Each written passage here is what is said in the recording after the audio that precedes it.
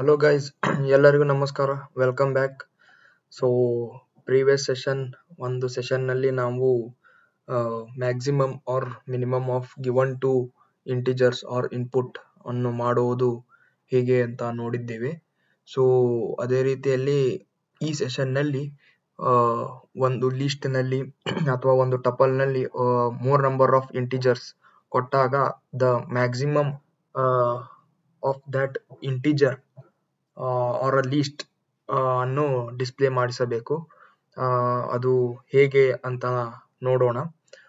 So initially ನಾವು for ಅಥವಾ conventional method ನಲ್ಲಿ ಮಾಡೋಣ. ಅದಾದ ಮೇಲೆ ನಾನು ನಿಮಗೆ ಇನ್ಬಿಲ್ಟ್ ಫಂಕ್ಷನ್ ಅಥವಾ ಪೈಥಾನ್ ನಲ್ಲಿ ಇರುವಂತ ಲೈಬ್ರರಿಯನ್ನು ಯೂಸ್ ಮಾಡಿಕೊಂಡು ಹೇಗೆ ಅದನ್ನು ಡಿಸ್ಪ್ಲೇ ಮಾಡಿಸಬೇಕೆಂದು ತೋರಿಸುತ್ತೇನೆ. ಸೊ ಇನಿಷಿಯಲಿ ನಾವು ಒಂದು ಲಿಸ್ಟ್ ಅಥವಾ ಟಪಲ್ ಅನ್ನು ತೆಗೆದುಕೊಳ್ಳೋಣ.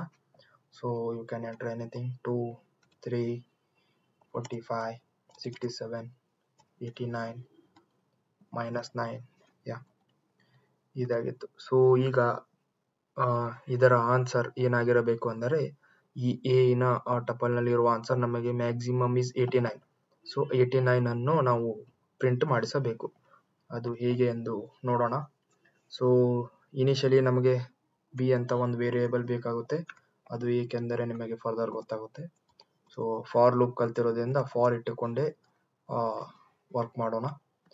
ಫಾರ್ ಐ ಇರುವ ತನಕ ಏನಾಗಬೇಕು ಅಂದ್ರೆ if I is greater than R equals to B ಆದರೆ ಏನಾಗಬೇಕು ಅಂದರೆ ಬಿ ಇರುವ ಜಾಗದಲ್ಲಿ ಐ ಅಸೈನ್ ಆಗಬೇಕು.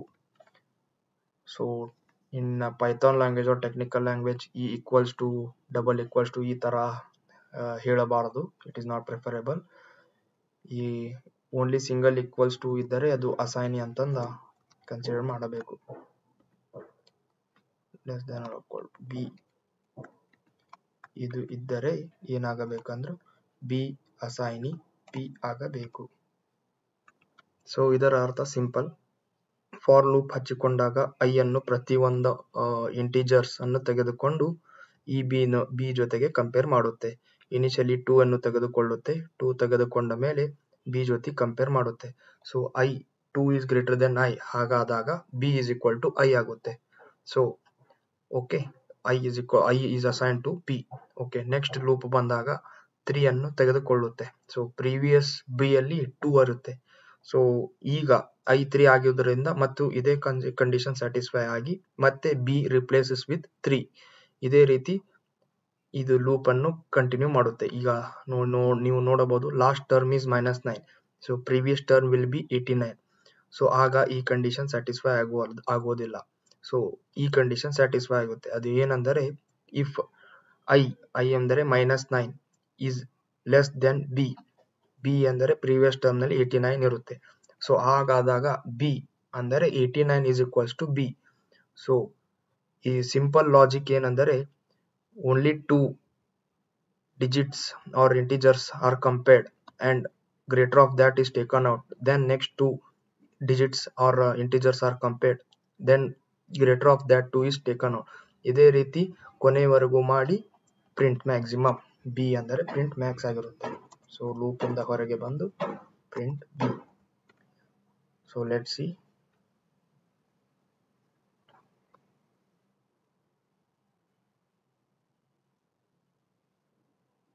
ಎಸ್, ನೀವು ನೋಡಬಹುದು 89 ಈ ಟಪಲ್ಲಿನ ಅಥವಾ ಒಂದು ಇಂಟಿಜರ್ಸ್ ಸೆಟ್ ಆಫ್ ಇಂಟಿಜರ್ಸಿನ ಮ್ಯಾಕ್ಸಿಮಮ್ 89 ಆಗಿರುತ್ತೆ. ಸೊ ಇದನ್ನು ನೀವು ಟಪಲ್ ನಲ್ಲಿ ಯೂಸ್ ಮಾಡಬಹುದು ಅಥವಾ ಲಿಸ್ಟ್ ನಲ್ಲಿ ಕೂಡ ಇದನ್ನು ಯೂಸ್ ಮಾಡಬಹುದು. 89. ಸೊ ಒಂದು ಸ್ವಲ್ಪ ಮಾಡಿಫೈ ಮಾಡೋಣ. ಅದಕ್ಕಿಂತ ಸ್ವಲ್ಪ ದೊಡ್ಡದಾಗಿದ್ದ ನಂಬರ್ ತೆಗೆದುಕೊಳ್ಳೋಣ. C, it's 100 and you can test in various type like -1, -1, -4, -5 and 1. so ಇದರ maximum number 1 ಆಗಿರಬೇಕು. so let's see. yes, you can see here it is 1. So ಇದು ನೀವು minimum of the leads R minimum of the given tuple ಅದು ಕೂಡ ನೀವು ಮಾಡಬಹುದು. ಸ್ವಲ್ಪ ತಲೆ ಓಡಿಸಿ ಇದೇ ಕೋಡಿನಲ್ಲಿ ಸ್ವಲ್ಪ ಮಾಡಿಫಿಕೇಶನ್ ಮಾಡಿ ಮಾಡಬಹುದು. ಸೊ ಇದಾಗಿತ್ತು ಕನ್ವೆನ್ಷನಲ್ ಮೆಥಡ್. ಸೊ ಇನ್ನು ಪೈಥಾನ್ ನಲ್ಲಿ Python is specially famous for it's libraries. ಇಂಥವು ಸಾಕಷ್ಟು ಬೇಕಾದಷ್ಟು ಲೈಬ್ರರೀಸ್ಗಳನ್ನು ಆಗಲೇ ಬರೆದಿಟ್ಟಿದ್ದಾರೆ ಪೈಥಾನ್ ನಲ್ಲಿ. ಸೊ ಅದನ್ನ ಯೂಸ್ ಮಾಡಬಹುದು.